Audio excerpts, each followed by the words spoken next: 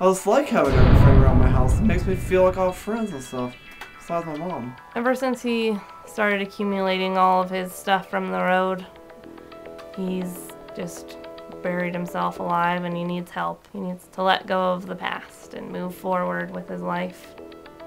Realize he's never going to be Keefer and the Shadow Puppets again. So I've been missing for a long time since Paul.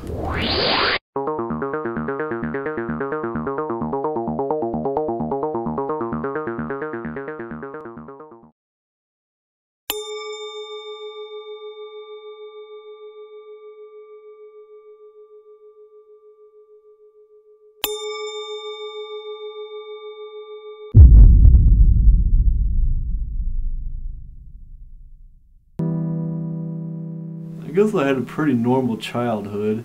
I did, I guess, what every other kid did. They just played with themselves and just hung out with their mom and stuff. When Karl was little, I pretty much let him do whatever he wanted. He was kind of an outcast, so I felt bad saying no to him a lot of the times. If he wanted to drink beer, or play in the dirt, or scream and yell and hit his sisters. My name is Mary Lou Keefer, and I am Karl's sister.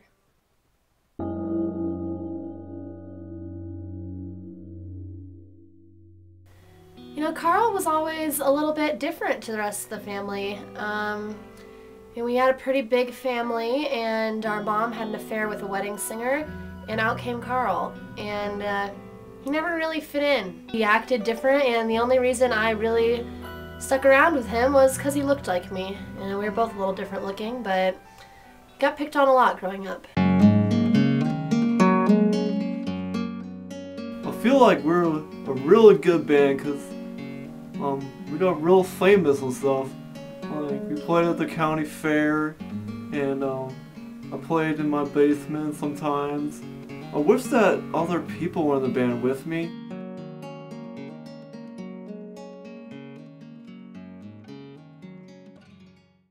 I think that all of the hoarding truly began when Keefer and the Shadow Puppets took off in Karl's mind, and Karl started sort of collecting things from these venues. This is my office. This is my desk over here. I usually leave this bag on my chair, and then when I want to sit at my desk, I just pull it down here, and then I can sit on my desk. But I like when it's on my chair when I leave, so I know where it is. In this drawer, I keep this light bulb that burnt out a few years ago. But I think if I get some little tool or something, I might be able to go in there and fix it.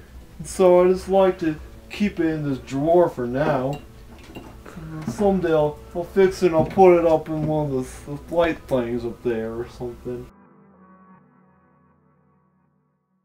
Oh, there's something in there. Okay. Yeah, that's a dead animal carcass. Looks like it's been in there for a while. Yeah. Oh. Is that Jeffrey? Yeah. No, I can't really tell anymore, but I feel like that might be. Okay, so you didn't even notice that there was a dead animal in here, rotting. The smell didn't bug you? The smell just smells good to me, I guess. Okay, so I see you have a bunch of stuff out here as well. Is this all you want to hold on to? Yes, I think I want to hold on to everything. I think I told you that already. But especially the things out here. That looks like a big barrel of poop. Are you holding on to that, or? I'll keep that right there because it's good fertilizer or something. Fertilizer? Dog poop? Dog poop. There's some human poop too sometimes when I can't get to the toilet. I'll just poop in the bucket.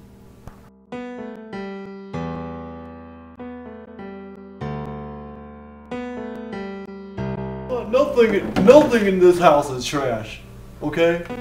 Can we get that straight? Nothing here is trash.